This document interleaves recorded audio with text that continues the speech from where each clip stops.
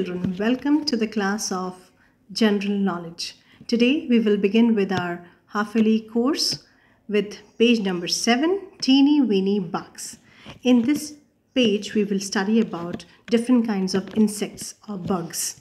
Right? So let's begin reading. The first one, this burrowing bug.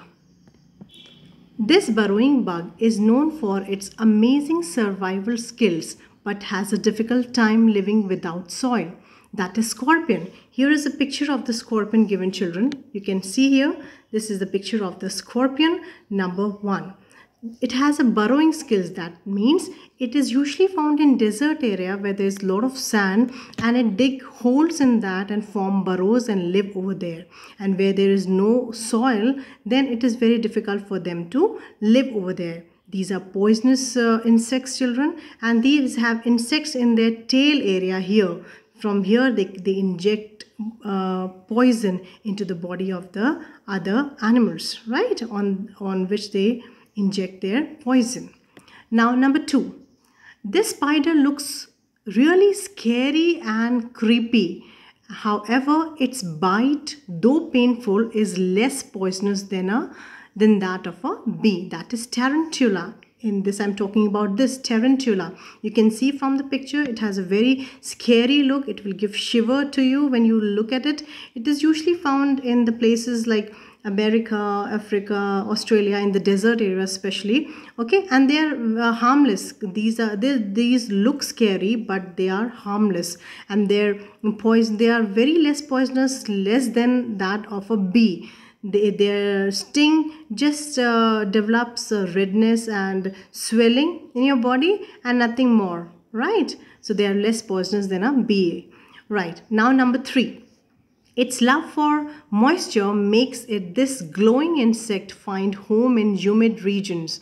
The answer is firefly, children. You can see firefly. So they have love for the moisture, means they live in wet areas. Why do they live in wet areas? Because they find their prey very easily in that area. They feed on some insect larvae, worms.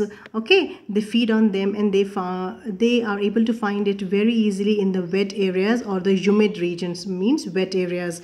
These are called fireflies, as these emit fire. The lower abdomen here emit fires, or they light up in order to scare their enemies, okay, in other animals which can attack them, right? Okay, so these are called fireflies, and because of the presence of that one chemical in their body called luciferin, because of that they emit light. Okay, now number 4. Known for its attractive color and unique spots, this insect has an appetite for plant-eating insects and thus is regarded as farmer's friend. Now these are, I'm talking about ladybird. These are very colorful. You can see the red color with dots are there, many other yellow color, blue, or they are also found in these colors. And these are called farmer's friend because they have an appetite, or they have a desire. They feed on which type of insect? Plant-eating insect. Or we can say plant-eating insects are called pest. What do you call plant-eating insects? Pest. They feed on pest, and these pests destroy the crops. So when they eat on pest, they help farmers to protect their crops. The pest likes aphids. Okay. Now children, moving ahead, number 5 we are talking about. This insect lives up to its name, considering the fact that it finds perfect camouflage among the twigs where it creeps and crawls.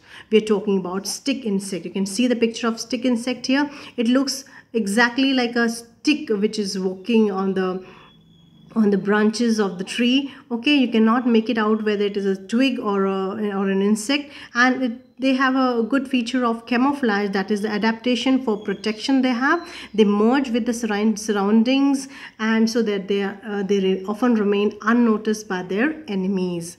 Right, now number 6. This social insect builds hives by chewing wood into pulp and belongs to the wasp family. We're talking about hornet this time. Okay, now these are just like bees, the honey bees. They also live in hives. Okay, they make their hives. Honey bee makes their hive with the help of wax. They make their hive by chewing wood into pulp. They make it paper shape, and they make hives or their homes with the help of that, and they live in groups. They are social insects, means they live in groups, like where the queen is the head and queen only produces eggs. Okay, they belong to the wasp family, means the family of bees. Okay, and they are usually of yellow and black in color. Okay, now there is an important fact here. You can underline this line. The cockroach can survive for several days without its head. Okay, cockroach, you have seen cockroach, moving around somewhere in the house also. You must have noticed the cockroaches with the head and the abdomen. This lower part is called abdomen. They have legs. Okay, now these cockroaches can live without the head also for at least a week.